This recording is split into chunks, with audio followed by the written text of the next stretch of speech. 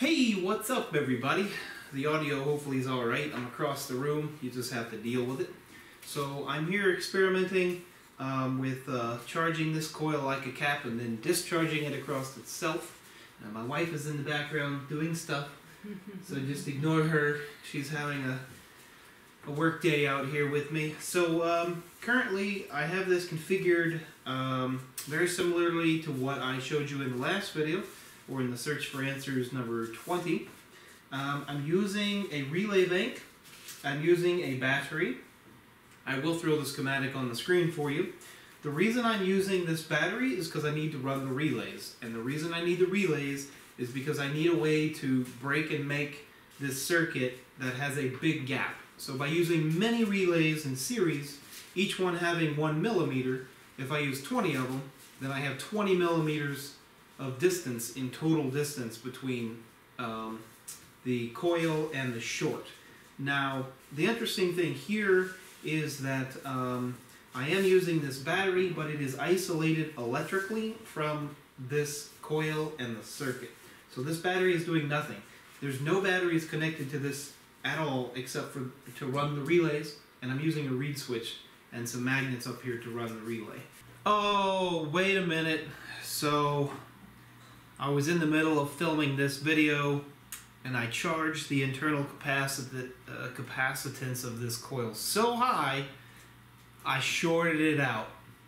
So the demonstration you're about to watch is the only remnants of video that I have of this thing doing what I just am about to show you. So keep that in mind.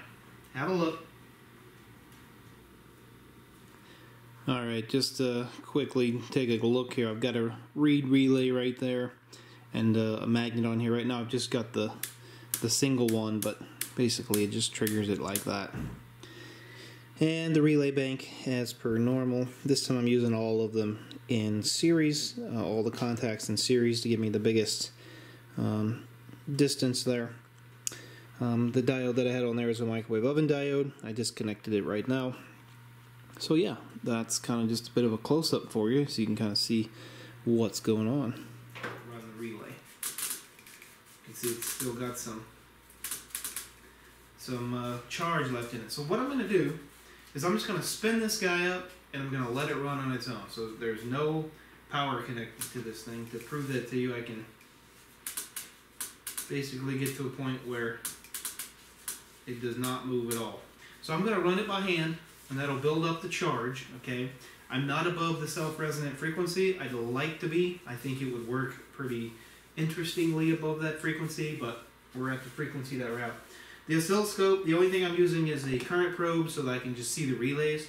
The relays are being switched on and off, and I can only get up to a certain RPM, and once I get to that RPM, the relays won't even switch fast enough, so that's why it slows back down. Again, I'm doing the relays to make and break basically a big gap over many relays. So I need to figure out a better solution mechanically for that, but I don't want any friction. So this is pretty well frictionless. Look at that, charged back up. Okay, here we go. Watch how long it runs.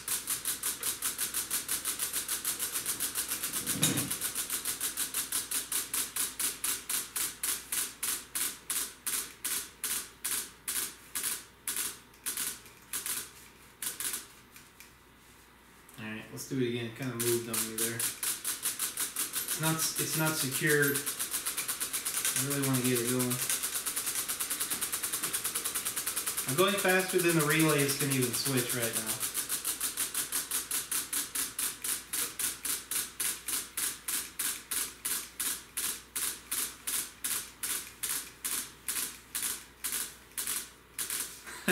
Pretty cool, right? It's still got a little left. Gotta get it over the hump. It's not balanced. This thing looks like it's gonna try to fall off. Let's put it back on. There we go. Maybe that's why it was wobbly.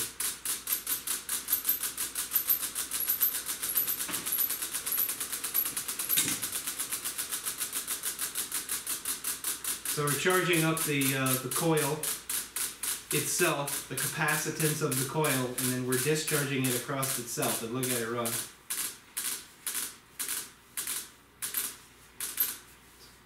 pretty interesting thing. The only thing I've got connected here is the magnet and then a switch, mechanical switch.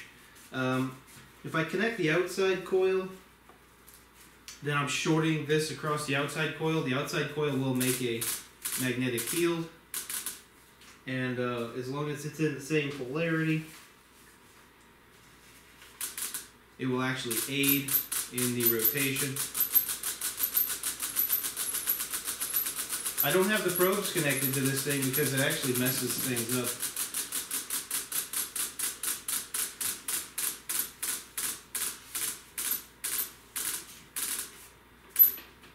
Oh, look at that.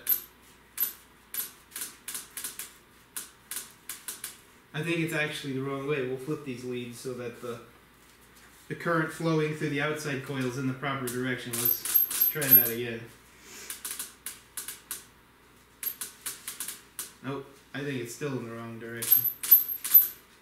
Yeah, that or we got something screwed up. That might be. I think it moved on me. The rotor's not real secure, so it does move. Kind of bounces around. Oh, there, see, it moved on me. Alright, welcome back. So, unfortunately, although I did succeed in showing you what I wanted to show you, I've been playing around with this for some time, and in that moment in time I was really charging it up probably past 6,000 volts internally. And when it's running at a high RPM, what happens is the coil, the relays and the reed switch, they don't actually have time to make. So it has to slow back down before the relays can actually make. And the charge in the coil is so high that whenever the coil makes and it keeps rotating, eventually it doesn't have enough inertia in the flywheel here to get it around to the next cycle. However, when you advance it, you can see it did still have charge left in the coil. I could run it about 3 or 4 more revolutions there and it would actually run.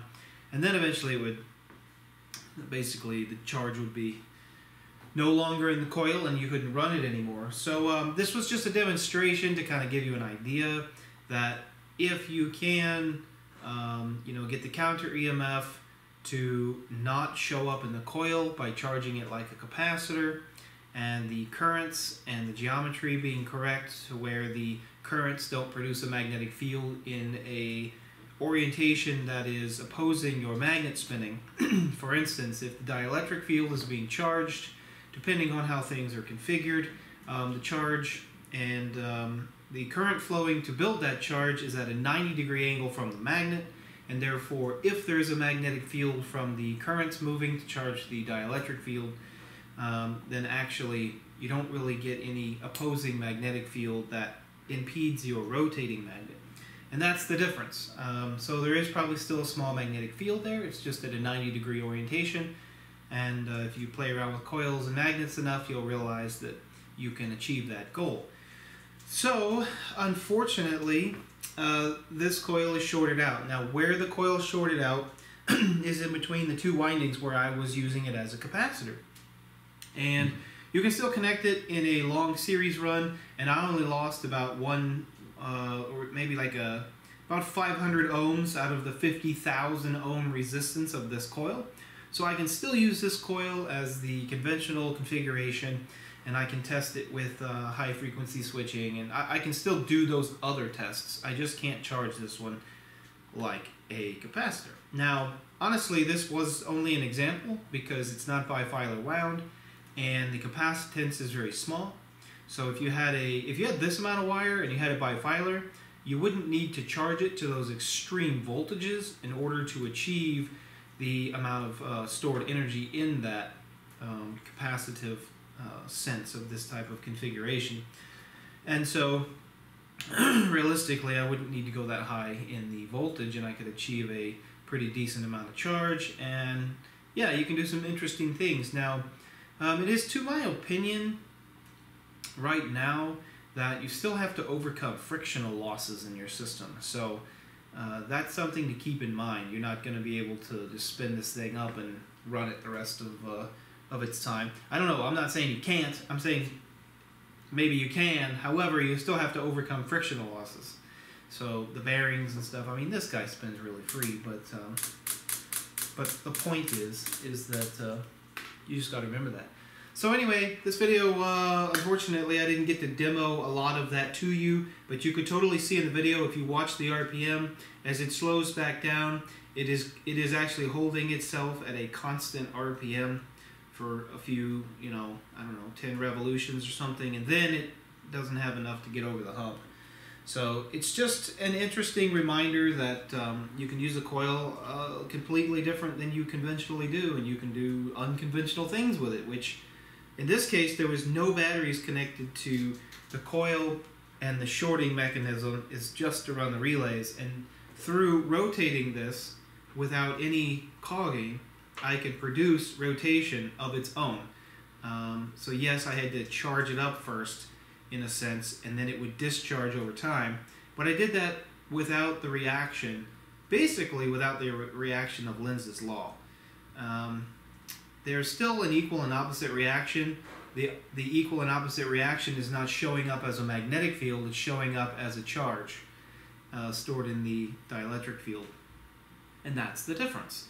So anyway, just keep that in mind. Also keep in mind, in order to generate a magnetic field, okay, you have to have current flowing. And if you have to have current flowing, you usually have to expend energy to keep that current flowing. And you have to use, you know, you have to keep the current flowing to keep the field. However, in a dielectric field, once you charge it up, the dielectric field is like there at all times, which is something interesting. You don't have to have a closed circuit to keep a dielectric field a field. So that's the difference between the two, and that's the interesting part about it. So there's your two hand-in-hands. Okay, well, unfortunately, since I can't do that anymore, I gotta try to do something else. But this was a wonderful experiment and good test to demonstrate the principle and the application of charging a dielectric field with a magnetic field without impeding the rotation of the magnet. And through geometry, you can achieve much better results. I'm pretty sure of that. But this is what I got right now, so this is what we'll deal with. All right, peace and love. God bless. Watch the Bible more. Read the Bible more. However you want to do it. That's all I got for you. Thanks for watching. We'll see you another day. Bye-bye.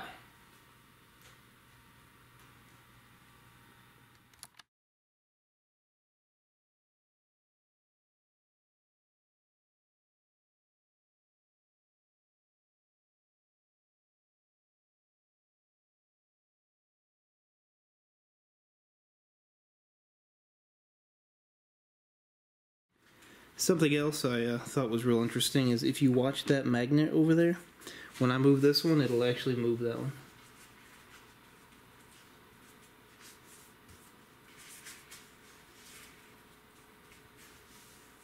So you can imagine the size of the magnetic field that just the permanent magnets are making.